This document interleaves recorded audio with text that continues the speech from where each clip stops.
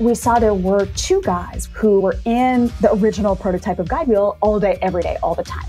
And we realized what had been different there was we had sold into the production team. And it turns out what the production team cares most about is they were using that data to impact production. But also they had seen a big fall in energy intensity because they were using their assets more efficiently. And we said, okay, this is actually the way to have an impact on climate and manufacturing. Let's start with what the factory cares definitionally most about, and then let's build climate and decarbonization into those workflows.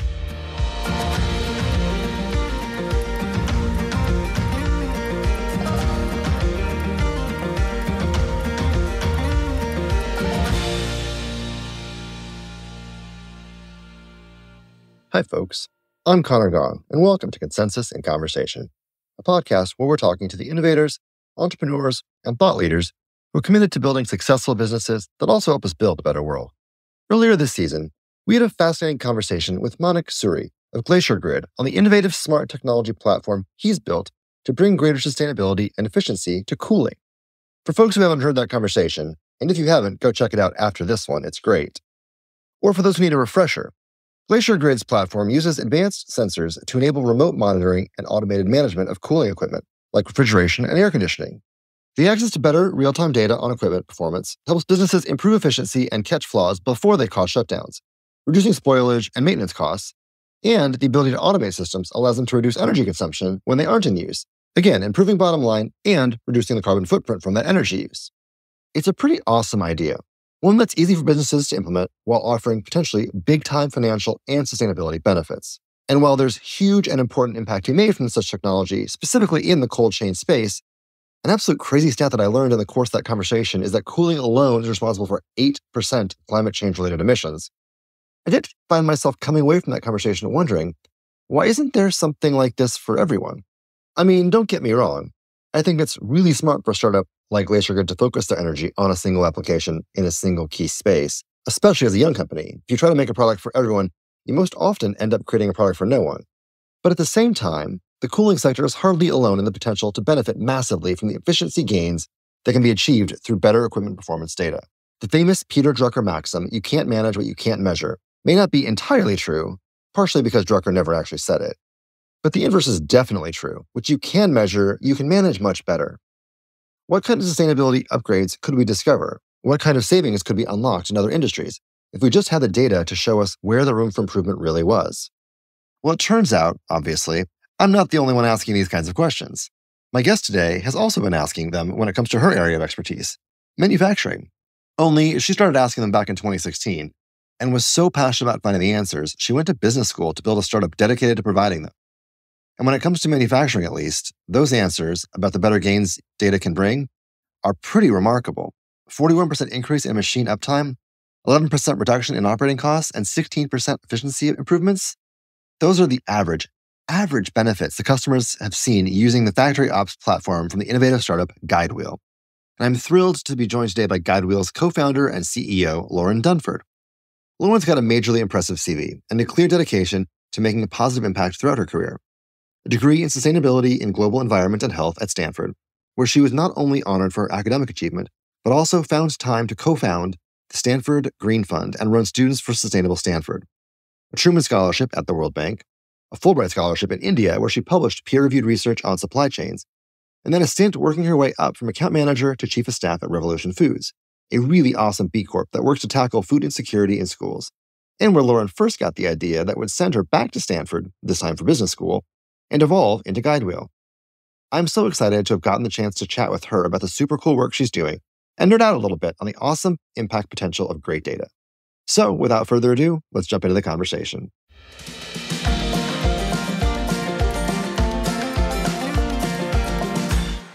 Let's get into it. Let's have a fun conversation. Awesome. I guess I want to start at the very beginning. Tell me a little bit about you and where you're from and background. Yeah. So originally from California, I have now spent time living in lots of different places. So India, Nairobi, lots of kind of different experiences to complement the California, but actually originally from the Bay Area and now based in San Francisco. Have you always been passionate about, the environment, sustainability, outdoors? Has that always been a part of your life? Climate and outdoors, absolutely. So growing up, I would backpack all the time. I was part of a group where I was a kind of counselor for a bunch of kids to teach them to learn to love the outdoors and backpack. And when I was an undergrad, actually, fun fact that my co-founder and I met because we were each leading the two largest sustainability and climate groups on Stanford's campus. So amazing. Yeah, that kind of brought us together and we became friends from doing that. And I had always been really passionate about climate, but it was the manufacturing side that got pretty interesting a little bit later. So my passion had been, how do we move the needle at scale? How do we think about where there's a real opportunity for impact? And of course, manufacturing is a third of the world's emissions. So when I was lucky enough to spend 5 years working out of a fresh food manufacturing plant and experience the challenge and opportunity that exists on those plant floors, it was kind of the intersection of manufacturing and climate that just grabbed me. And I said, this is where I've got to be. I imagine not many kids grow up passionate about supply chain management, in childhood.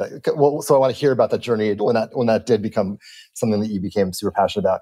I am curious, though. I think what we do hear a lot of is folks who, as kids, have really clear seeds in something businessy, like they just loved themselves, a sneaker hustle or a lemonade stand. Was business and entrepreneurship something that was part of your childhood too, or no? Impact-driven entrepreneurship, yes. So my mom actually was really on this mission to move the needle on domestic family violence stuff. And so she was full-time a physician within the Kaiser network, but actually ended up starting all of their family violence prevention programs and tying the prevention of family violence to why this is actually a really important thing for companies and insurers to care about, because it's so common, kind of unbelievably common. So I watched her do that for several decades. And then my dad was actually very passionate about, and still is, the intersection of data and education. So helping kids learn to love using data. And he was doing this 30, 40 years ago, before data was something people really talked about. So he built from scratch this software that helped in the education system. It's a nonprofit, but it's helping kids play with data and make data part of the learning that they're doing around history or science or things like that. So I watched both my parents really do something that they cared about. This was not a job for either of them, and something that they felt was the impact they wanted to leave on the planet. Even though these are very different types of things, they're really passionate about them. And build something. You watch them build something. That's kind of the trick, I think. Yeah. I'm sure this won't surprise you. We are lucky enough to have quite a few guests who have built really impressive impact businesses out of your alma mater, a lot of Stanford grads. Yeah. And I always ask, what is it in the water that's producing these, brilliant folks who are so passionate about making the world a better place and see opportunities in the commercial or private sector? Any thoughts on what about Stanford that's really creating this entrepreneurial business leadership mindset, but specifically with a mind towards what's doing good? Yeah. I mean, it's a flywheel now, I think. So if you're someone who cares about building an impact-driven business, Stanford is the place to be. And then throughout, I think there's this helpful factor of just being able to see it's possible and see these incredible heroes that you read about are real humans, and meet them and be inspired by learning about the early days, as well as seeing what something looks like once it's already built. So I just think complete flywheel, and definitely it wouldn't continue to work if it didn't continue to attract folks that have that mindset from the start. And then you're surrounded by people all thinking that way. And all the things are quite different. People might be passionate about different types of impact, but it's really wonderful to be surrounded by people who are figuring out that same balance of, where do I find a problem where business is the right solution? Because it's definitely not every problem. And then how do I make sure that I'm aligning to where there's true pull in the market versus wishing that people cared about the impact itself? Were there any lectures or visitors to campus that stand out in your mind as looking back, that might have planted a seed or watered the seed that already existed? Yeah. Oh, so many. So I'll share actually one of the ones that was most impactful in just getting me interested in even thinking about starting a company, which is we had a friend who had been in MBA a couple years before us. So I'm saying we because my husband and I, he's not involved in the business now, but we were lucky enough to be doing the MBA together. So it was the summer before we were both starting the MBA journey. And we had dinner with a friend who had done the MBA a couple of years before. And he said, I'm going to send you this link and I'm going to send it to you because I wish I had watched this talk when I was starting the MBA. And it was a lecture that Irv Grousbeck, one of the kind of professors really well known at Stanford, did on the risks and rewards of entrepreneurship. And he did this talk at the end of this friend's time in the MBA. And I watched that. I don't know if you will be listening to things while you're packing or doing house chores or things like that. So my husband and I were at his brother's house in South Africa, in Joburg, and we were packing up all of our things. And it was a lot because it was a kind of substantial trip. And so we put on this 20-minute lecture to listen to while we were packing. And we both had to stop packing in the middle of it and just watch and listen, because this lecture has a couple of key insights that were surprising to me, because I had grown up not really thinking about venture capital as an asset class. My parents were very much within the kind of nonprofit or impact-driven world, not thinking about VC. And what Irv mentions in the lecture is you don't have to start a company with your own money. There are people who exist who want to fund entrepreneurs. And he defines an entrepreneur as someone who is tackling a problem without regard to their current level of resources. And that was really impactful for me, because I thought, wow, that's actually, first of all, way more fun, because it sounds really stressful to be trying to plow my small relative to some of these people amount of assets into solving a problem. But if suddenly I have zero as the starting point, and I can just dream about the scale of the problem and assemble resources that match the scale of the problem, let me choose a really big problem. That's way more fun. So I highly recommend that lecture. It opened up my thoughts about how to do the entrepreneurship journey, and that it could be done in a way where I could tackle a really big problem and potentially where it might make sense to start something. And then I'll also say this is top of mind because I actually just got the opportunity to see him again in person. But Stanford highlights the D-Light story quite a bit. So Design for Extreme Affordability, Necip Tosun and his co-founder kind of built this company that brings solar-powered appliances to places that are off the grid. And I just thought we learned a lot about kind of the different ways of thinking about both the challenge of the environment that they were serving, off-grid communities, and then also the opportunities that creates for a really different solution. And so getting to be inspired by stories like that, and then also meet the entrepreneurs. So later on, I was lucky enough, some of these people are really wonderful people, and Necip had us into his home, and I got to hang out with him and his family and see, oh, wow, this is a real person.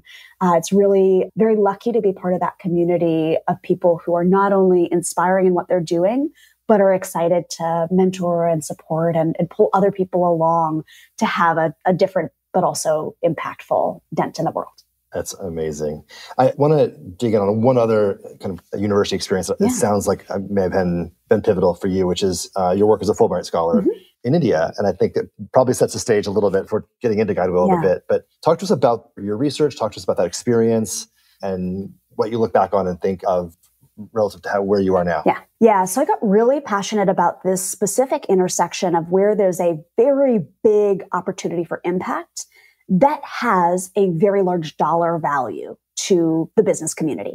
And I actually first got passionate about that when I was at the Stanford campus, working kind of as head of that student group, because we did a lot of projects around finding energy efficiency and operational efficiency opportunities within the university that had that nice kind of in the 2x2 dollar value and impact associated with it.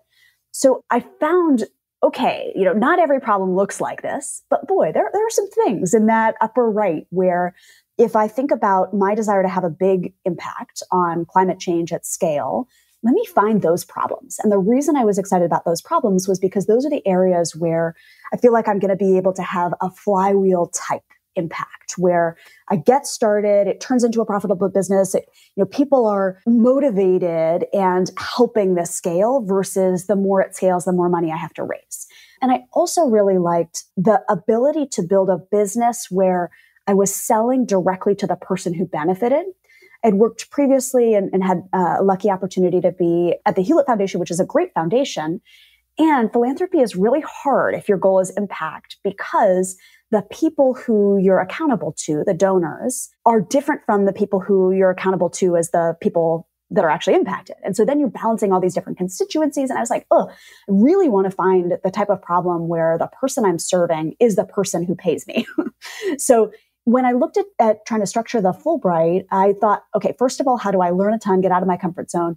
And then second of all, how do I find an area where I can make a little contribution in one of those areas of the 2x2 matrix where there's a big opportunity for impact and a big dollar value? And fruit and vegetable supply chain waste is one of those. 30% of fruit and vegetables that get wasted in between the farm and where they're sold. And that just is a really big opportunity. So was lucky to get to dive into that and have a number of different experiences of how hard it is to move the needle in practice, even when in theory there's so much opportunity, but very, very lucky to have had that.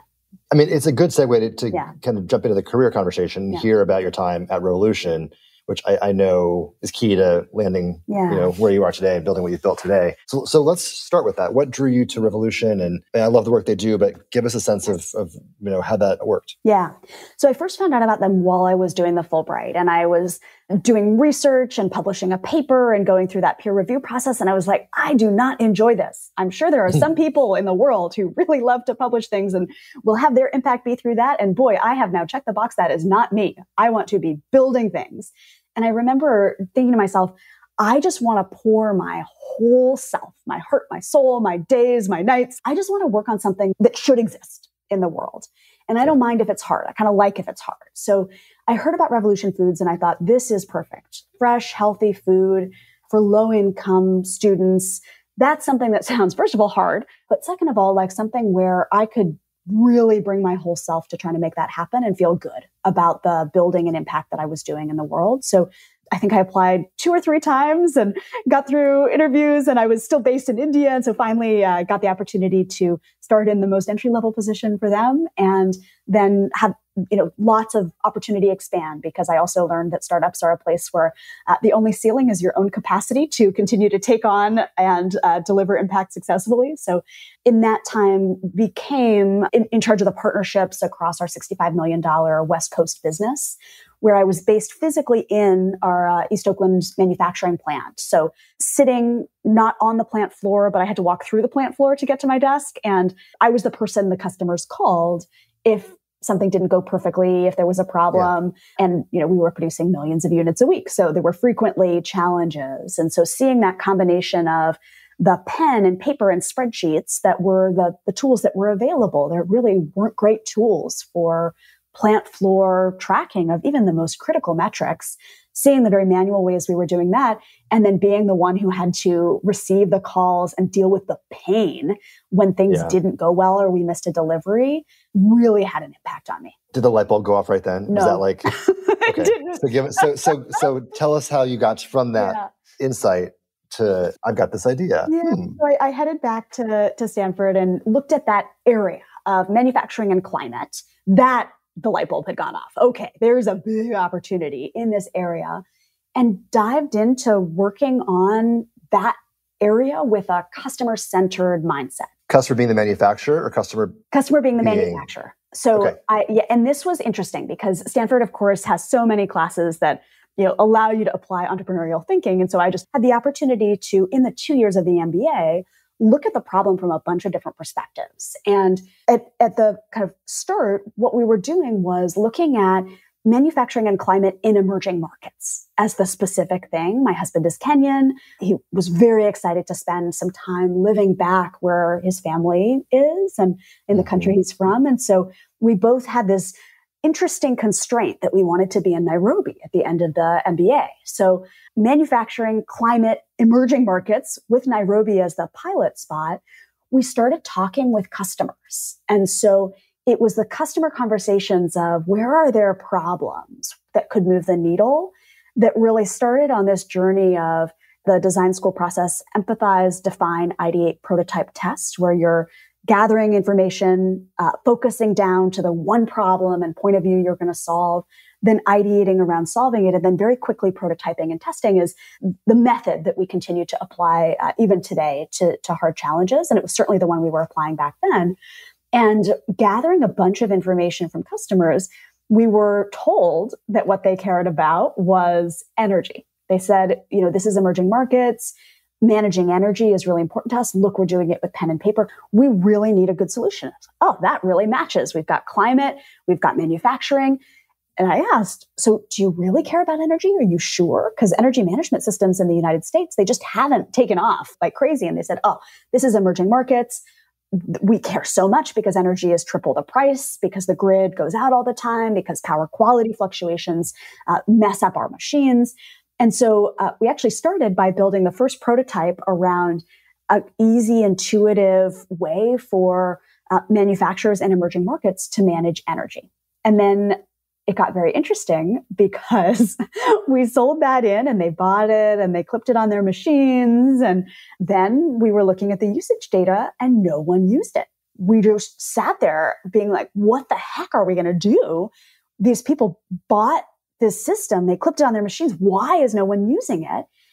And then we saw there were two guys, Willie and Parav, who within our usage data were these bright spots. They were in the original prototype of Guidewheel all day, every day, all the time. And we said, okay, well, let's figure out first, what the heck are Willie and Parav doing?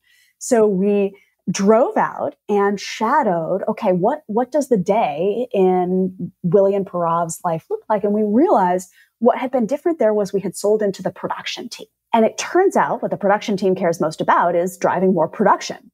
And turns out that's really important to a factory because a factory is on this planet to produce things or stuff from raw materials. That is literally what a factory does. And so what Willie and Parav were doing was they were using the energy management data, which was essentially the electrical heartbeat of all the different pieces of equipment on their plant floor. So similar to a Fitbit, you would see like when the machine was running from its electrical consumption, that electrical heartbeat, you would see how much it was producing. You would see if it was running well. They were using that data to impact production. And they had driven a 20% improvement in productivity of their assets, huge for the bottom line. And they were using this data in a way that was both far more impactful for their business by driving productivity, but also they had seen a big fall in energy intensity and energy cost of production because they were using their assets more efficiently. And we said, okay, this is actually the way to have an impact on climate and manufacturing. Let's start with what the factory cares definitionally most about. Mm-hmm. Let's design around that, easy, intuitive, drive the thing that people come to work thinking about every day. Get into the workflows, be really darn useful, and then let's build climate and decarbonization into those workflows rather than having to push a string. Yeah. So from that moment to kind of your current elevator pitch, how do you now describe the product? Yep. Or how do you describe Guidewheel in general and kind of how do you pitch into markets now? Yeah, definitely. So depends on the person, of course. So I'll talk to you as if you were a VP of operations across a bunch of different manufacturing plants. And what we would say is, first, tell me about your day-to-day. Do you have a bunch of different, and these are going to be leading questions for you, but hopefully we would ask them in a way where we would actually learn the true state and figure out, hey, do they have a problem we can solve? Because this is all about a puzzle. Fitting together the person who has the problem that we uniquely can solve. We would say, do you have different plants, different types of machines, ages, makes, models across those plants, where because it's such a patchwork of patchworks, you end up tracking manually on the core things that matter most, which is your equipment running at the right time, producing the output that you're selling? So looking at the key bottleneck machines, how do you track those today? If it's pen and paper, the reason you track with pen and paper might be because the only solutions in the past were heavyweight, expensive, requiring experts that you didn't have in your smaller plants or across every plant. And what we've got now is a way to connect every asset in minutes and have the real-time foundation on which we can then drive improvements in productivity, 41% improvement in productivity on average. And the way we do that is a little bit non-intuitive, but like a Fitbit can clip around your wrist in minutes and measure your heartbeat and tell you, Conor, you are running or you are hiking or you are in deep sleep or REM sleep, a remarkable amount of information about your activity from a very simple analog signal, which is your heartbeat. Guidewheel can clip around the power going into any machine or component within it with a sensor that's as simple and non-intrusive as a smartwatch, measuring that current draw. And then Guidewheel's algorithms and software turn that into meaning and action. So we can reduce changeover time, setup time. We can get ahead of any problem a machine might be having. We can pinpoint the challenge, all with a shared source of truth that a CEO all the way, up, down, around to operators, plant managers, VP of ops, everyone can share the same understanding and second by second granularity into what their machines are doing every single day. And we're going to first use that to help you drive a huge increase in production. We're going to have AI powering it and making it smarter with every machine, every user, and every factory.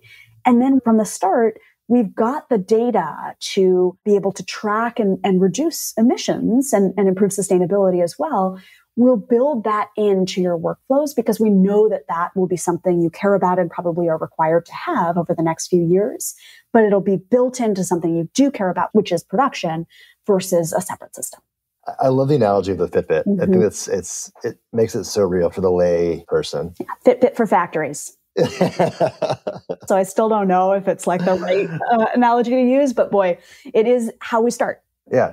When you zoom out and think about let's look at it both ways, the total opportunity for impact and the total addressable market kind of economically, because manufacturing is, as you pointed out, it's a big sector. Yes. With big potential. How do you even begin to think about numbers that big? Yeah. I mean, it's huge, and that's part of the fun too. So let's not boil the ocean, but boy, let's know that if we can tee up the dominoes and market segmentation in the right way, there's a big impact at the end. So when we think about both market size and impact, we think about the impact being something on the order of the size of all of Brazil, Mexico, or Canada's emissions. So that's, if we can reach a meaningful number of the world's 10 million factories. And then when we think about market size, working backwards from let's build a company that we can take public, that is the real-time layer for the world's factories on which customers can build, an ecosystem of developers can build. We've got kind of that generational company as our aspiration. So we work backwards from that and then try to get real detailed in the specific segmentation and crossing the chasm, et cetera. As you kind of look from today, are there any real interesting trends that you can already identify as hey, this is what we already know about manufacturing inefficiencies, or this is what we already know about the low-hanging fruit that could both save manufacturers money or grow manufacturing revenue and or have a meaningful impact on emissions? Is there any kind of low-hanging fruit you're already seeing right away? Oh, definitely. And, we're not the first ones to bring visibility into the factory floor. Visibility has always been something that's valuable. So the good news is we're not the only ones who know about the low-hanging fruit. There is so much low-hanging fruit, both on the productivity side and on the energy and emission side. So on the productivity side, it's you can't manage what you don't measure.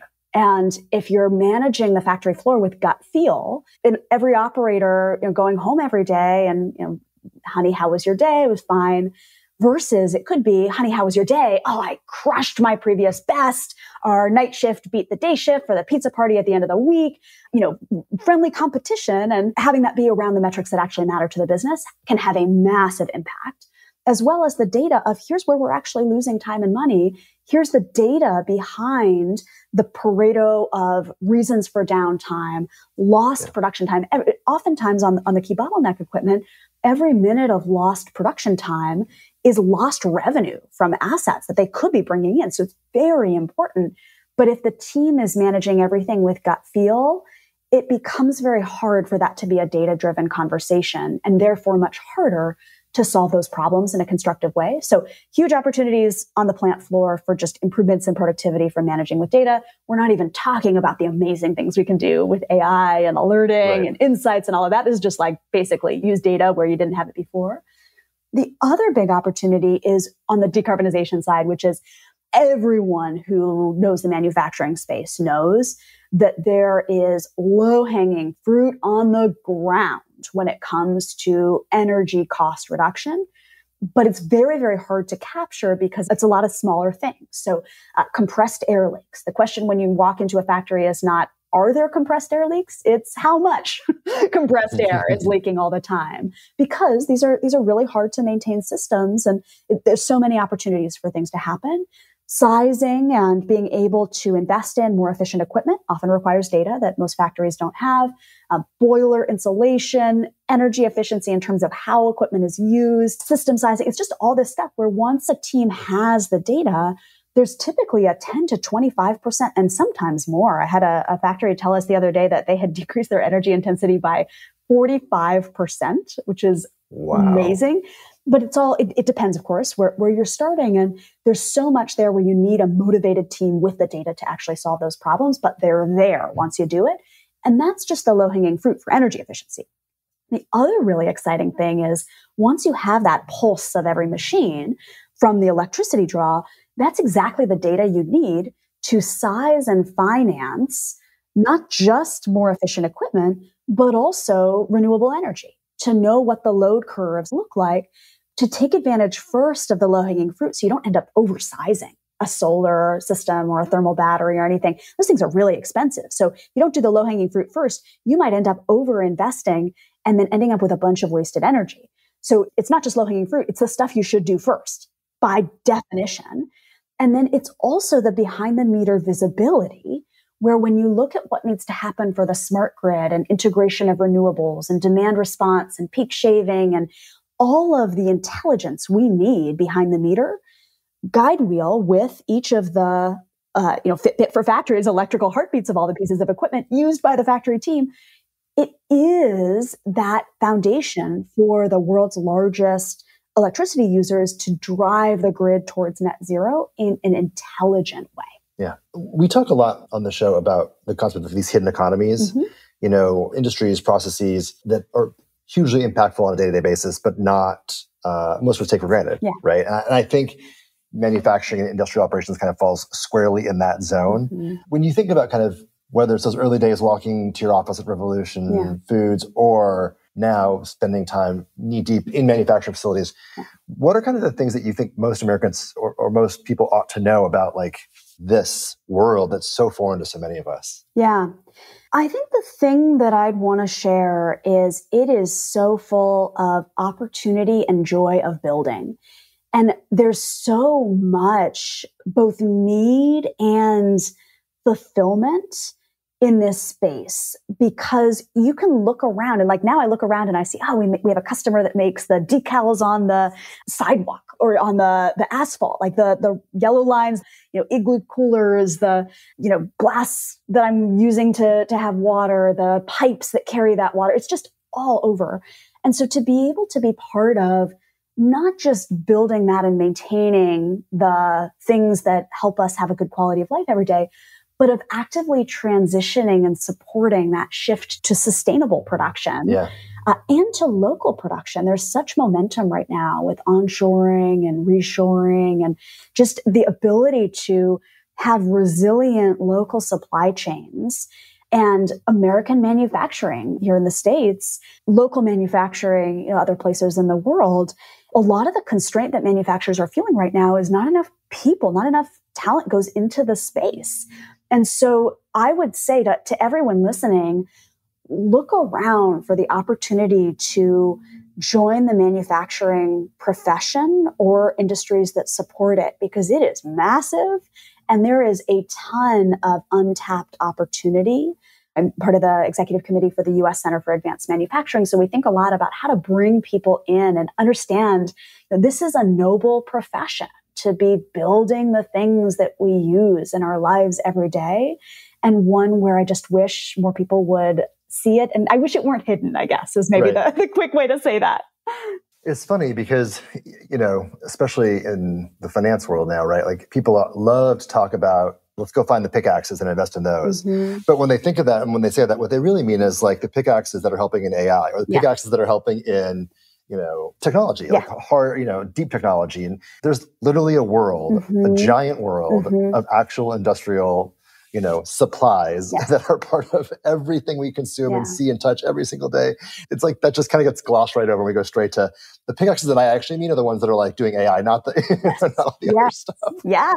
And I totally agree. I wish that people would think of the pickaxes more broadly and think of who's doing real things. I mean, getting to come home and talk about your day to your kids or your family or your significant other or your friends and share, hey, here's what I helped to do today.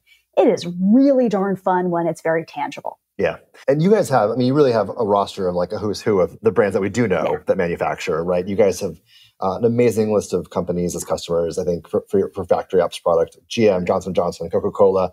What was it like to get these big brands on board? It has to be really rewarding and exciting and daunting. And it is the big challenge that you envision, I think, those companies alone. So tell us a little bit about that. Yeah.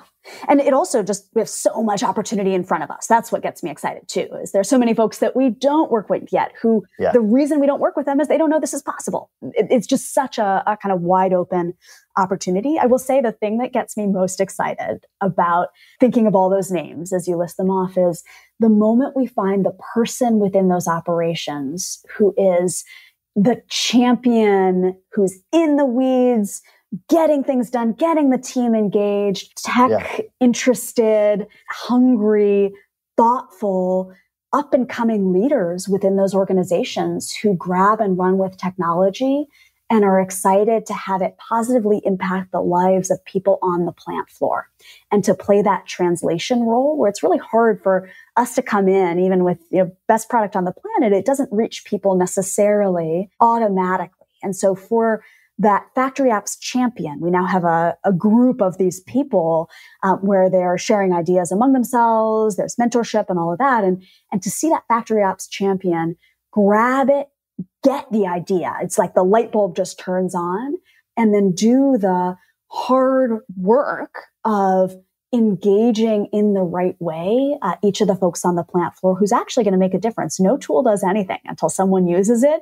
So that's where my eyes light up, is thinking of those people where each of them is a really special person who's responsible for the success. I want to ask a similar question about your fundraising process. You talked about this epiphany of what entrepreneurship is and that there's this whole world of venture capital that exists. And I'm curious how that experience has been. You guys have a cap table with, again, great brand names on it. Breakthrough, Greycroft, Decarbonization Partners. What was that pitch process like for you? And as you look back, anything you've learned or think about kind of from that experience that you think other folks ought to be thoughtful of or want to know as they might be going into the marketplace? Yeah, definitely. So funny, it just goes back to the people again. So as you list out those names, what I think of is who's the person where I'm lucky to have them sit on my board and have them be the human I call when things aren't going well and where I'm excited to get their advice. And we've approached the fundraise process whenever we did it with who's the human who's going to join our board mindset. So optimizing for the person and the partner as well as the firm and making sure the incentives are aligned, because it's only fun to build with partners when you have aligned incentives and the same mission. And so, I've tried to be pretty thoughtful about, are we a venture-backed business? Are we aligned with the exit desires and big swings that these firms want to take? And lucky, yes, we are in it to build a generational company. We are in it to take Guidewheel public and really build this profitable, great foundation as we have the impact we have. We will not have a big impact if we can't do it with a wildly profitable and large company. And so thinking about alignment of incentives, thinking about who is the person that I'm going to be working with. And that's a long relationship. And I'm so jazzed. Greycroft, Breakthrough, Decarb, they've just been absolutely fantastic. I could not be more fired up to build an amazing company with these people. Do you have any fun stories from the roadshow of either unexpected responses from the venture community, be it immediately they got it, or someone that just didn't get it, or I was a banker for 10 years, and so I've sat in my fair share of pitch meetings, and I know they can often be entertaining. Oh, very entertaining. But I will say what was really interesting to observe was in the Series A, I would come in and be talking about manufacturing, and people would say, how big is the market? And would say, look, it's so big. And they would say, I don't know. And the market size was a real thing. And then the lack of interest in manufacturing, one of the number one reasons people didn't invest in the Series A was when we got to know it was often because we're just not excited about this market. Yeah. Oh boy, was Series B different. Series B, I came into those calls and they were like, let me tell you, here are the 3 people we've had sicked on the manufacturing market for the past years.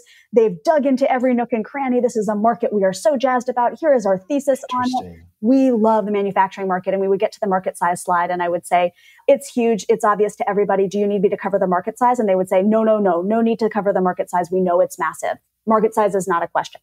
So it was very interesting to see people's eyes just universally across the venture ecosystem open up to the massive opportunity in manufacturing. And I think also open up to how real the problems are to be solved. Do you think that was a function of when you were out to market with the A versus the B? Definitely. Or was it? Oh, yeah. It was 100%. Was it some of the same investors that had just such different reactions the second time around? Or was it different investors also? Oh, it's a good question. I think both. I can't really remember because it was just so universal. So the A, it was all about timing. This was nothing to do with us. This was in 2021 when we were raising the A, people just had not realized what a big opportunity this was. And by 2024, it had become not only people have realized what a big opportunity this is, it's become obvious, but also it had become relatively more interesting because the problems are so real and concrete.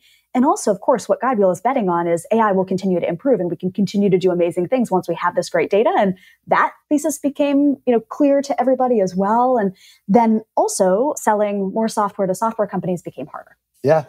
And there's that. Yes. I mean, speaking of one of those iterations, and you put a pin in this earlier, but I am curious to hear how you are thinking about AI in your business, what that capability could do.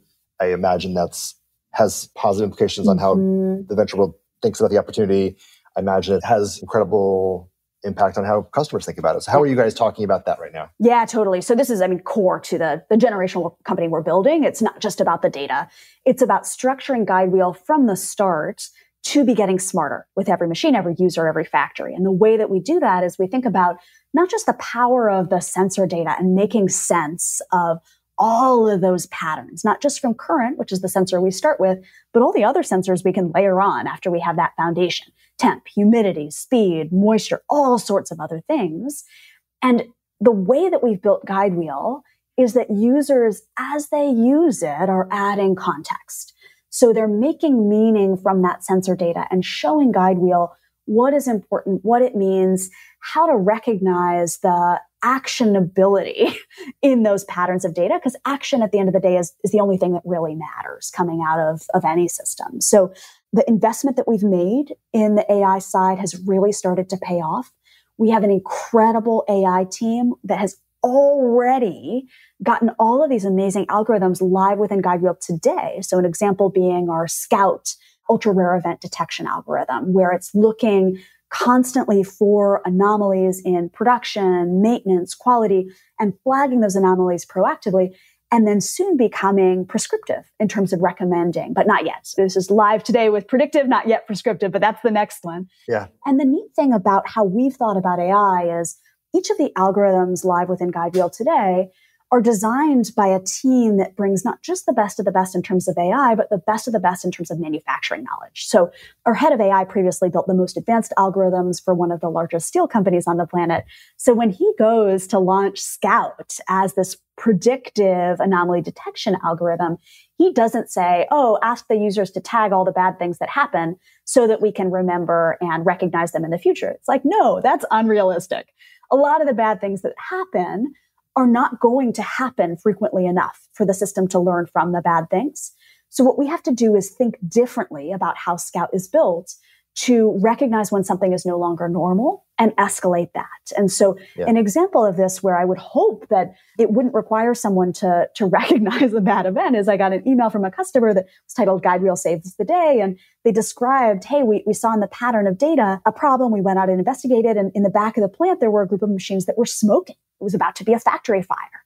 So being able to prevent a factory fire in a certain area of the plant where hopefully that same thing will never recur again, but where we can be detecting the problem is a really powerful ability. And it comes from bringing together that manufacturing and shop floor and deep understanding of how manufacturing works that we've built into the team with the best of the best in terms of what's possible in AI. Yeah. Let's pivot and talk about mission. Yeah. And you have such a deep-seated passion around sustainability. I'm curious how you think about and talk about aligning that mission into the work? How do you align profit and purpose in your work? Yeah. So we try to think about it in a really practical way. So you won't see green on our website. That's not what our customers care about first. They care about production first. And we only earn the opportunity to bring in energy cost reduction and emissions tracking and other things that they do care about also. We only earn the opportunity to bring those into the conversation when we're delivering outcomes that move the needle for their business as a top priority, which is always production. So practical would be my approach from a customer lens. From a company lens, we actually thought from the start about how do we make sure that we're allowed as a company to bring impact and purpose into what we do. So we incorporate it as a public benefit corporation. So this is not a B Corp, but similar. So B Corp goes and certifies as, hey, check, here are all the boxes. What we do is we say, this is actually a different form of company. It's something that I think Patagonia is. There are bunches of public benefit corporations now, but this is built into the bylaws of Guidewheel. We're allowed at the board level to think about both profit and purpose. And the climate change purpose is built into that incorporation as a public benefit corporation. But again, we only get to have that impact if we are fully delivering great value and building a profitable, great company. And so that practicality coming first is really important. You gave us a good, I think, semblance of this earlier, but when you think about data, what does the big picture of sustainability look like for the manufacturing industry? What's possible, and how do you guys think about advancing that as part of your mission? Yeah. So we think about advancing it where it's in that quadrant of the right thing for climate and sustainability is the right thing for the bottom line and priority of the manufacturer. And we say, we're not going to try to do things that fall outside of that right now. There's lots of low-hanging fruit that's in that quadrant. We will focus on the low-hanging fruit across all of the factory floors on the planet. And within that, there's often an overlap, and this goes back to the supply chain exploration, actually, of where there's an opportunity to reduce waste helps the bottom line. And whether it's wasted time, driving more productivity from the same assets, whether it's decreasing energy intensity by being able to decrease the time a machine spends idling or decrease scrap or wasted material, there's a lot of opportunity in that upper right quadrant of where reducing waste reduces cost of production and improves the ability to efficiently, make the things that we need every single day. So we as Guidewheel don't say we're going to touch anything outside of that quadrant right now, because there's so much in that quadrant that can move the needle today. Everything we talk about in terms of emissions reduction potential, the size of, Brazil, Mexico, or Canada's emissions, all of that is the low-hanging fruit where it aligns to business objectives today. But we're going to do that while laying a foundation for manufacturers as the requirements increase around emissions tracking and reduction, of being able to have the granular data that they will need in the future, but based on that foundation of driving results today. Are you hearing, I'm curious if you're hearing companies that are really starting to focus on that tracking and kind of reporting? I know it's less prevalent here in the States than in parts of Western Europe, for example, but is this something that is starting to really take, a foothold? Yes. Yeah. Tons of companies doing it. And then also our customers get really excited when they see that Guidewheel can do that. It is not the first priority for them, which makes sense. A factory is on this planet to produce things. It's not on this planet to save energy or track emissions. But it is really important to them increasingly. And the reason is because their customers are asking them for that data. And so the requests from customers, big companies with big supply chains being driven by their investors and their commitments are really starting to trickle in to all of these conversations. Yeah. That is only ramping up. And we're continuing to watch and align to how do we make sure we're meeting the needs that each of our customers will have, 3 years from now, 5 years from now, in terms of all of the details. And partnerships are a big part of how we think about that as well. How do we make sure we're partnering with folks that do other pieces of this ecosystem so that any one of our customers can go to one system that has everything versus, logging into 10 or 15 different systems? How do we make sure we're playing nice with others from the start? You strike me as someone that approaches the business world and problems with an optimism, a positivity, a hopefulness. I think being an entrepreneur is inherently requires a little bit of that.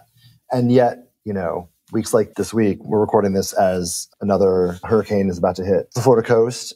For a lot of folks, the problem around extreme weather and the changing climate, it really feels so big and so hard, and that and so impossible to fix that I think a lot of folks just feel hopeless about trying. So one question I tend to ask guests is like, how do you defeat defeatism, both in your day-to-day life, but also as you're building a business that's seeking to have a positive impact? Yeah, so I think no one person is going to solve the whole climate challenge, but what gets me really excited is if I can be really focused on making this dent of low-hanging fruit, plant floor, fill that gap with Guidewheel, which is a huge problem all on its own, but it's only a tiny portion of the climate challenge, but then get to meet all the other entrepreneurs that are tackling other aspects of it. That is a blast. And getting the community of entrepreneurs tackling different pieces of this together and supporting each other. I don't know. It's terrible that there are problems and challenges this big on the planet, but also, is there anything more fulfilling in life than to get to tackle a big and meaningful problem? Yeah. And so I don't know. I'm excited to get up in the morning, do what I can to make our dent, and also see how we can build community around and support the other entrepreneurs doing really important work in different and related areas. I mean, you're out there in front of this topic. Yeah. Are there folks that are out there doing other interesting research in climate tech or big innovations or building other businesses that you're like, you guys should know about them? Who else who are you excited by when you read about or think about or talk to folks, in the space? Yeah. So many folks. And I'll also say that the diligence we went through with Breakthrough and honestly Decarb as well gave me a lot of confidence. Anyone in the Breakthrough or Decarb portfolios, they are doing something that makes a big difference, at least as far as I can tell from having been diligenced by those funds. So Antora Energy, thermal batteries, Andrew's an incredible CEO. Anyone working with him would be extremely lucky. I think very highly of them. Julia Collins, building Planet Forward, thinking about supply chain decarbonization, just absolutely wonderful. I'm thinking about Dandelion Energy and geothermal and Fervo and Tim. And there are just so many entrepreneurs that I feel inspired to know. And now I feel embarrassed that those are just the names that happen to come to the top of my mind. There are so many others as well. But yeah, any of those just I feel tremendous admiration for.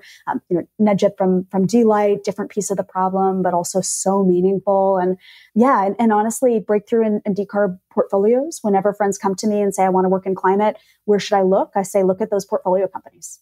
I mean, it's interesting. My answer to my own question is these conversations, right? It's entrepreneurs and founders like you and the others that I've gotten to interview, because this is, I don't know, somewhere between 85 and 100 episodes. There's 100 brilliant entrepreneurs that I've talked to in the last year or two who are solving unique corners of a variety of challenges, all of which ladder up to a more sustainable, better world. And that's pretty incredible. And it's hard to stay defeatist long when you have these kinds of conversations every day. Yeah.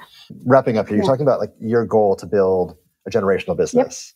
Yep. So I want to end on a big question, which is when you look back at this generational business decades from now, what do you hope your legacy is? So I hope our legacy is, what was the quantifiable impact we had on the customers we serve and their bottom lines and the backbone of the economy, on climate in terms of quantifiable emissions reduction? And then how did we do it? Did we do it in a way that was building a company that's a great place to work and having an impact on our team, which is Guidewheel is a place where values-driven high performers are able to reach their full potential. And if we can have impact we're proud of quantifiably on the things we've set out to move the needle on, and be proud of how we did it every day, that's an impact I'm really, really happy to have. That's awesome. That's the perfect place, I think, to wrap up. Last kind of just housekeeping question. Where can folks learn more? Where should they connect with Guidewheel, learn more? And, anything they should check out, readings, talks, events, anything that you'd want to point folks to? Yeah, totally. We're not super active on very many social media platforms, except we do have a LinkedIn presence. So if you want to follow for events, where we'll be, LinkedIn is a great spot. And then, of course, our website also tries to recap some of those things. But I would definitely recommend LinkedIn. Thank you so much for taking the time today, Lauren. Such a fun conversation, such inspiring work in a space that is so gigantic that I'm not surprised that the market size slide was the one that did it for folks.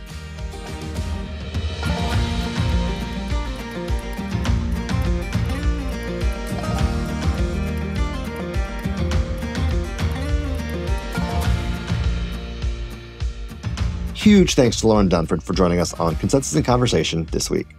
You can find out more about Guidewheel at their website, guidewheel.com. Or you can connect with Lauren on Twitter, X, or on LinkedIn at Lauren Dunford. Don't worry, we'll have all those links for you in the show notes. As always, you can email us directly at cic@consensus-digital.com. That's cic@consensus-digital.com. You can also message me directly on LinkedIn and Threads at ckgaughan. That's at ckgaughan. Send us your questions, comments, or ideas for future guests. We love the feedback. If you've enjoyed this episode, please take a second to leave us a rating and a review on Apple Podcasts. It's so helpful with growing our reach and adding new people to the conversation. It helps us to continue bringing you more awesome talks from the business leaders you want to hear from. Thanks, everyone. We'll be back next week with a brand new conversation. Consensus in Conversation is hosted by me, Conor Gaughan, and executive produced by me and Jeff Rock. Our producer is Will Gatchell, with editing by the team at Reasonable Volume. Special thanks to the Consensus team, including creative director Kate Tucker and Greg Harrigal on research. Consensus in Conversation is a podcast by Consensus Digital Media, produced in association with Reasonable Volume.